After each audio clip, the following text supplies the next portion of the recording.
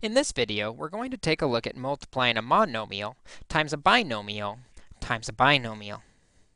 As we do, we need to remember to multiply two things at a time. While the order technically doesn't matter, my suggestion would be to multiply the binomials first.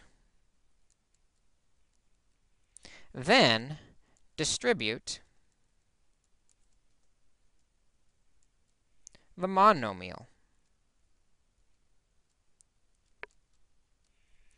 Let's take a look at an example where we can see this process work out. In this problem, we have the monomial times the two binomials. We will first multiply out the binomials.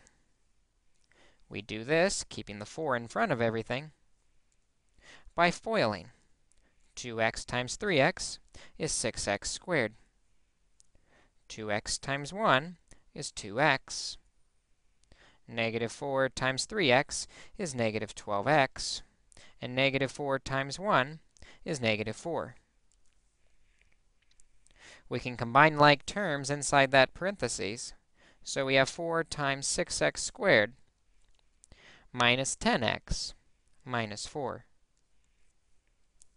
Now that we have multiplied the binomials together, we can distribute the monomial out front through the parentheses.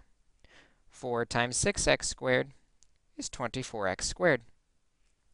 4 times negative 10x is negative 40x. 4 times negative 4 is negative 16. This becomes our final product when we multiply the monomial times the binomials. Let's try one more example where we do just that.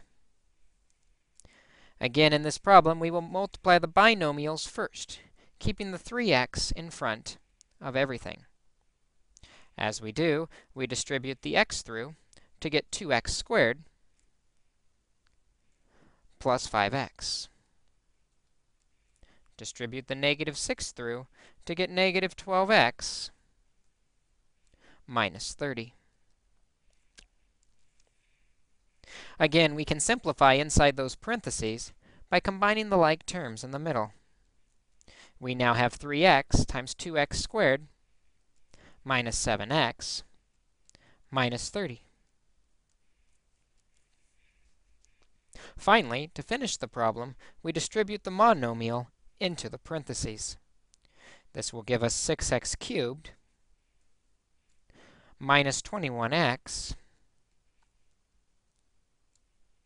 minus 90, x. Actually, that should be 21x squared, adding the exponents 1 plus 1 to give us the 2. 6x cubed minus 21x squared minus 90x becomes our solution. When multiplying with several factors, it's important to only multiply two factors together at a time. My suggestion was to multiply the binomials first and then distribute the monomial afterwards. In this way, we can reach our final product